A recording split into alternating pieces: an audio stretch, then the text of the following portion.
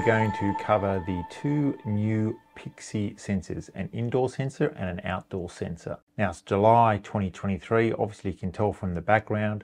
This video was shot at a different time compared to the rest of the course because the sensors have just come out. So this video will probably be a little bit longer than some of the others because what we're going to do is we're going to put both sensors into this one video rather than splitting them up. And that's because the capabilities and the features of the sensor are very common across the indoor and the outdoor, with the exception of some PE sensing or sunset switch capability that the outdoor sensor has. So let's jump into it. So to start off with, we're going to go through some of the basic tech around the sensors. We're going to look at some of the individual technical specifications for the products just to round that out. We'll jump in and have a look at the app in action so you get a feel for how these things operate. We'll cover some of the most common applications and even jump into some of the more advanced programming capability that's now available in the PIXIE Plus app only, with the sensors and everything else within the PIXIE ecosystem as well. So let's do the tech specs first, and no doubt below you'll be able to find the installation manual which has all of these details in there. So the important thing to know about both of these sensors is that they're PIXIE master devices, meaning that they get scanned by the PIXIE and PIXIE Plus apps in exactly the same way as any other master PIXIE product does. And that's because these devices actually have a relay inside them that you connect to the load. From an installation perspective, you'll discover in the installation manual that these are a pretty standard 3-wire installation for a sensor, meaning that if you've already got a home that's got an indoor or an outdoor sensor that's traditionally wired and is not really a smart sensor, it's just a sensor, it's really easy to swap the PIXIE ones over and provide some smarts to the home that they may not have had before. In addition to that, because they're a master device, they can be paired to the PIXIE multifunction controller, the powered multifunction or the remote control. That's the basic tech specs that we're talking about. Now we might just jump into some of the individual specifications for each of those products to dive a little bit deeper for you. The outdoor sensor is a pretty familiar body shape. You've seen a lot of these around. It comes in a white version and a black version.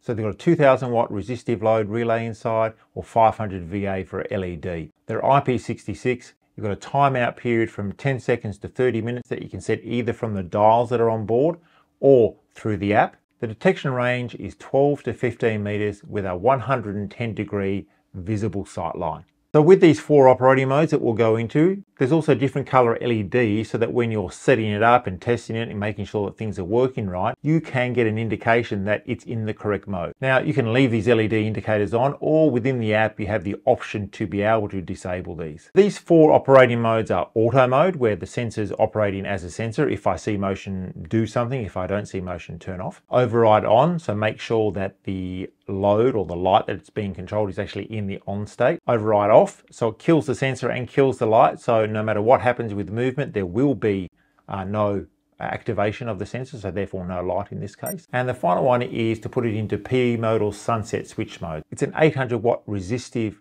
relay on board and 400 VA for LED loads. 72mm cutout, so it's super simple to fit in the flush with a standard hole saw size. And you've got about an 8 meter detection range at 2.4 to 2.7. So pretty standard from a detection range perspective. Like the outdoor sensor, the indoor sensor has a number of operating modes, but with the indoor sensors, there's just 3 instead of 4. Auto mode, where the sensor is operating as a sensor. If I see motion, activate the load. After the timeout, deactivate the load. Override on, so you're overriding the load on no matter what's happening with the motion. And override off, disable the sensor and turn the light off. Again, these can be scheduled. They can be recorded as part of a scene, and you can change between these modes at any time. I mentioned pairing a couple of times, and of course any PIXIE master device, as these sensors are, can be paired with a multifunction controller or a remote control multifunction controller. And once you pair a device to a sensor, you get a predetermined way that multifunction works. So you don't have to go through a whole lot of setup. It automatically works straight out of the box. Out of the box, once it's installed, a single press puts it back to auto mode. So whatever mode it was in, single press, it will put it into auto mode. If you double tap it, it will put it into override on mode, meaning that the light's on.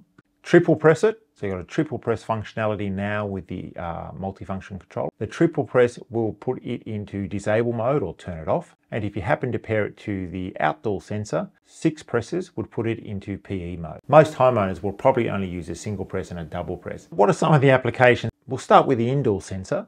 And these are really pretty practical things that you'd see every day. So for example, in a hallway, a long hallway, you might like the lights to come on at night time. We'll go into a little bit more detail about what else you can do with that. For powder rooms and bathrooms and that kind of stuff, where you may have an LED strip under a vanity, and when you walk in you want the sensor to kick off the LED strip, so you've got some low level light, or you've got some ambient light instead of direct light, or a downlights. The outdoor sensor, typically we're going to be putting that for porch lights, for eave lighting, for landscape lighting back in front of the house, side of the house, that kind of stuff, sort of where it acts as a security lighting sensor, so to speak. But of course you can put it in your garage and have the, as the garage door opens and the sensor sees you, turns on more than just that little light on top of the garage motor, which doesn't really produce enough light. So from an application perspective, everywhere where you use a normal sensor, you can of course use these PIXIE sensors. I'm not going to go into a huge amount of detail here, but there is a new feature in PIXIE called Program, which is a conditional logic program. Now don't let that confuse you. We'll just relate these back to the sensors to give you some ideas of how this could be used. And we'll use the indoor sensor, and one of those examples that I gave a little bit earlier today, where you might have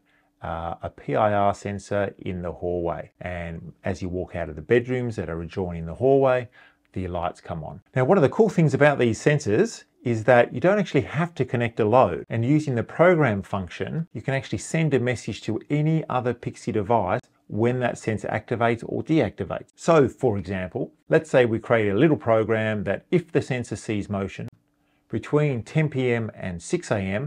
Monday to Friday, then turn the hallway lights to 10%, because I've got a PIXIE dimmer in my hallway. And then after 5 minutes of no motion, turn the hallway lights off, or dim the hallway lights off. Now if you're using a Gen 3 dimmer, you could turn those hallway lights off by sending out a scene that dims over 60 seconds. So I've got my on, the lights come on to 10% straight away, and then my off is after 5 minutes of no motion, slowly dim over 60 seconds to the off state. That's because the sensor is no longer controlling the load, it's simply controlling signaling onto the PIXIE network. So that's a really good example of how to use the indoor sensor to get some smarts that until now wasn't possible with PIXIE. That's really the sensors. Encourage you to download that installation manual and have a look at it. And really, if you're doing sensors, the PIXIE sensors are well priced. You've got all those smarts built into it, and it really helps put more PIXIE devices into a home. Of course, they're Bluetooth, part of the Bluetooth mesh, and so they act as Bluetooth mesh repeaters just like other devices. So they're another thing to help out with the Bluetooth mesh capability, but really it provides you the ability to deliver an even smarter home with more capability, and importantly, stop some of the complexity that we've had previously integrating third-party sensors into PIXIE.